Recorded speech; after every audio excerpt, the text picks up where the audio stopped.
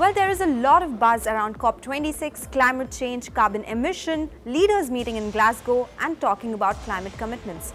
Confused what this is all about? Well, we have got you covered. World governments have met for almost 3 decades every year to discuss and work on climate change. Just to give you some perspective, under the United Nations Framework Convention on Climate Change, or the UNFCCC, every country has to avoid climate change under a treaty and find ways to reduce greenhouse gases globally. So COP stands for Conference of Parties under the UNFCCC. It's taking place in Glasgow this year after a gap of a year due to the pandemic, and it's the 26th meeting.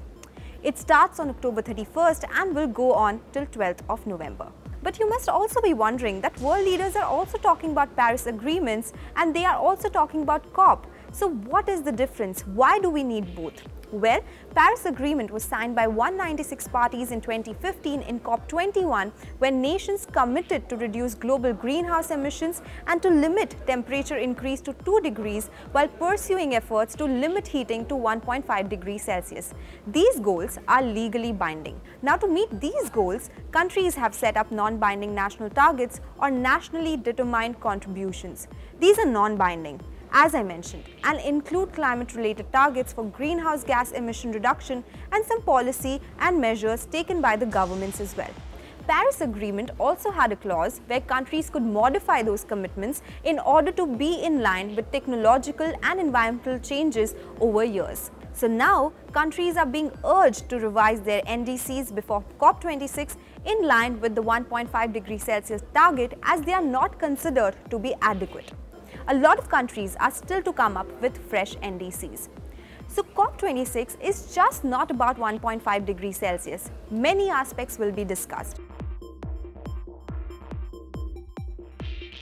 Climate finance, the first of them, is the money provided to poor countries from public and private sources to help them cut emissions.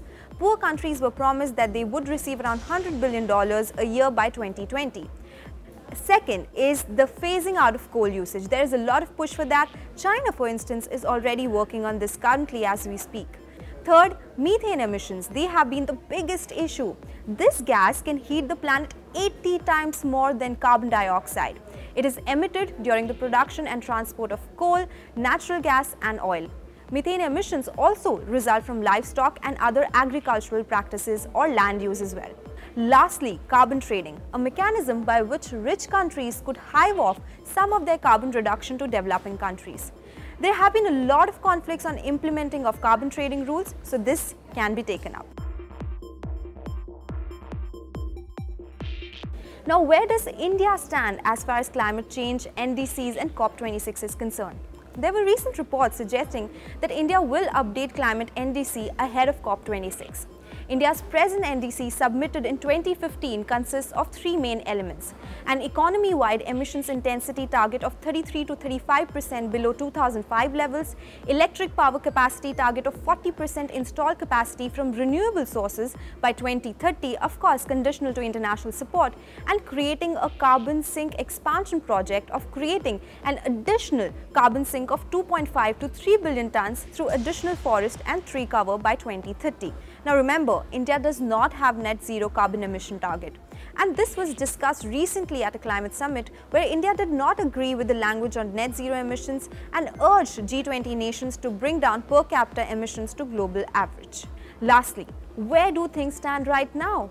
Well, a climate tracker that was published in September 2021 ranked countries based on rating the policies and actions taken by the government to achieve its targets, their net zero target, any domestic target, their climate finance commitments, and land use and forestry policies.